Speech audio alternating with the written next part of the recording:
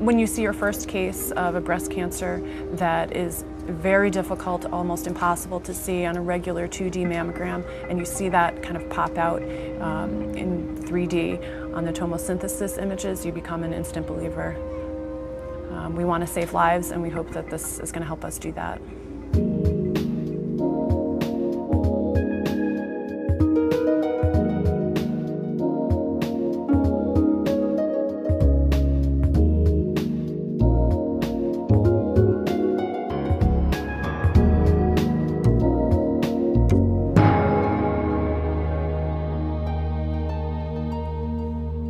We had a patient that came in with a palpable abnormality that we couldn't see with the mammogram. The mammogram was stable for almost 10 years, and we didn't see the abnormality on ultrasound as well.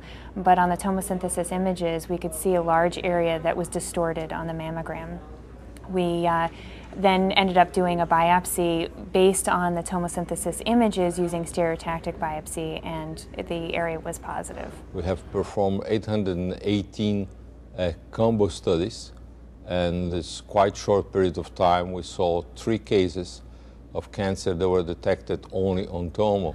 And we've picked up about 10 malignancies using the 3D imaging that I suspect we may not have seen with just the 2D imaging. Since we started doing the tomosynthesis commercially back just a couple of months ago, we have seen 5 cases of cancers that we would not have seen otherwise. We found 5 cancers that are stellate masses, that present as stellate masses, and they were not seen on the regular mammography. We had 4 cancers within a week and a half, and 2 were very hard to see or possibly could have been missed with regular mammography. A woman in her 30s who was at high risk, who had a very dense breast, that we saw a 6-millimeter cancer.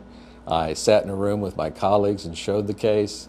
Not 1 out of 10 could see the cancer on the 2D, but they could all see it on the 3D. We've had several cancers, particularly there was a woman who came in for a palpable lump on her nipple, which ended up being absolutely nothing, but an architectural distortion showed up on her 3D.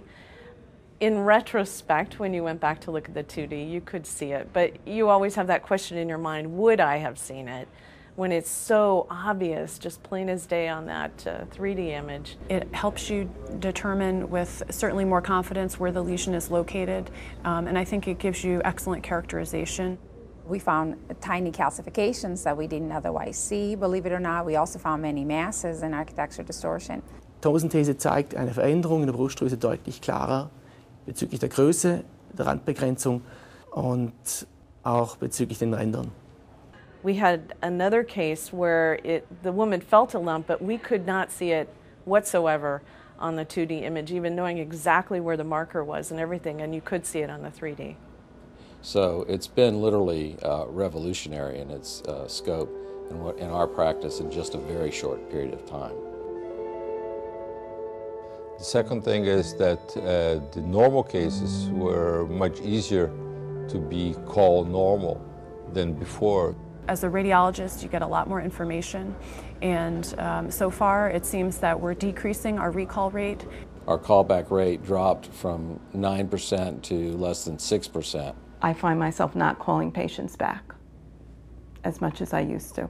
I'm able to rule out abnormalities that may just turn out to be bunched up tissue. The confidence level to find small lesions is tremendously increased. Tomosynthesis has really changed our practice in that I can just feel much more confident when I read a case that I know that something is just superimposed tissues and there's not all that guessing of, oh my gosh, is that something or not? It's rare in medicine that we're able to affect not only the detection rate for what we're looking at, but also to reduce the false positives. That rarely happens. Tomosynthesis really happens. For screening modality, we've been using it for all our populations, and for diagnostic purposes, we've been using tomosynthesis for select cases. In the diagnostic setting, I think patients that have denser breast tissue or are traditionally difficult to evaluate with the standard 2D images, it's been shown to be quite helpful in our practice. We try to get all the patients on the tomosynthesis, but if we have to choose, we look for the diagnostic mammograms, people with palpable masses or history of prior breast cancer or dense breasts. We've been using the tomosynthesis for. Ursprünglich dachten wir, dass nur die Dichte entscheidend ist und da der entscheidende Vorteil der Tomosynthese liegen wird. In der Studie konnten wir aber zeigen, dass auch bei wenig dichtem Drüsengewebe, ACA1 und 2, wir Veränderungen in der digitalen Mammographie nicht gesehen hätten, die die Tomosynthese aufgezeigt hat.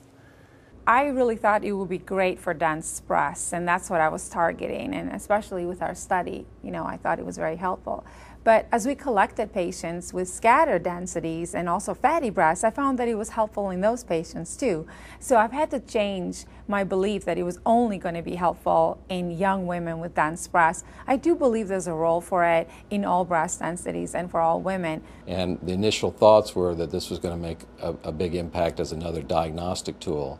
But I thought that its big impact was going to be on screening, and I do believe that I was correct. Tomosynthesis works well across all patients, so we try to use it on as many of our screening patients as possible. We believe that's where it makes the biggest impact, that's where we've seen the biggest impact.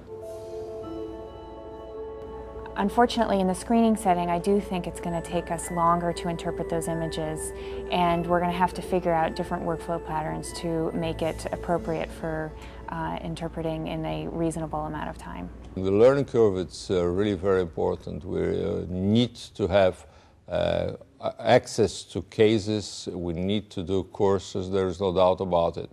The fact that we do the combo, what's called the combo acquisition, that means that we have the 2D images and the tomo slices, helps a lot in learning how to look at all those images and depict very, very small lesions.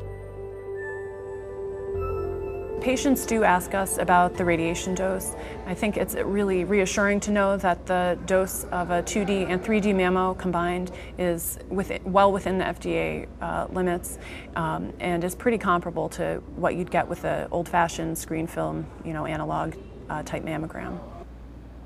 Dose is not an issue with 3D. We know that the dose is very low. It follows the guidelines of the MQSA. I think people get confused and they equate mammography to CT imaging, and there's just a world of difference between the two. The benefit is so great compared to the very low dose that there should be no concern at all. You're going to have a lot of people like the early users and the early implementers that are going to be very big proponents of this new technology, and they're going to have to go out and kind of preach and teach. I think that we as physicians need to do education with the referring physicians and the patients and let them know really what the capabilities that we have and what we can do with this new technology. Every radiologist that I've introduced this to, once they see it, if they had any questions before, they just love it by the time we're through. Personally, I love tomosynthesis, and I would be overjoyed if it would overtake everything. Patients are really excited about the technology and are coming in to get the mammogram and requesting tomosynthesis. We'll have patients come to the front desk and they've just read about the tomosynthesis, or they heard we have it and they request it. I do believe women will drive the adoption, and they will drive it very strongly towards 3D mammography. I think that it is so important, as we all do, to find breast cancer at a very early stage, either stage 0 or stage 1, when it's basically 100% curable. And the way to find it early, particularly in women with dense tissue, is to do 3D imaging.